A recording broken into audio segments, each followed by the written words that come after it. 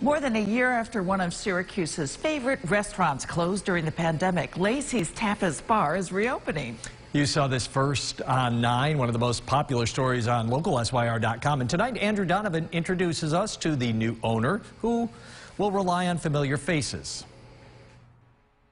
After taking off his scrubs from a long day in surgery, one of Dr. Brian Rayfield's go-to spots with his wife was Laci's Tapas bar. It's pretty incredible because I feel like my wife and I have probably sat at every single table in this restaurant since we first moved back here. Special memories that made them hate to see it close. I was like most of the community and really very sad. And my wife and I kind of joked and said, we need to reopen it because where else are we going to eat? That joking turned into a serious deal for the former owner, Laura Surway, to sell the restaurant to the Rayfields, which they'll reopen later this summer. We're even going to have the awesome LNS doorknobs in the front. We're not changing those. And we're also going to bring back the Laci's Luscious Sauce. Still, he knew something or someone would be missing, so he made Surway part of the deal. I am involved on a very, very small level, but I'm involved. Like a consultant, she'll help get it going and be a source of guidance for the new owners along the way. And I've said this to Brian on several occasions. I'm a phone call away. Her assistant manager is back to work for the Rayfields,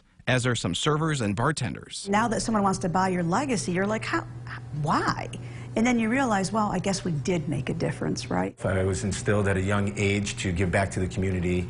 And part of what I do as a physician embodies that. This is just another avenue to do it. Returning regulars will find the style and menu almost the same.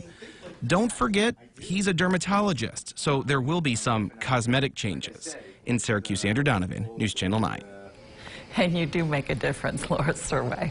If all goes well, Laci's could reopen in August. Reservations will open online in June.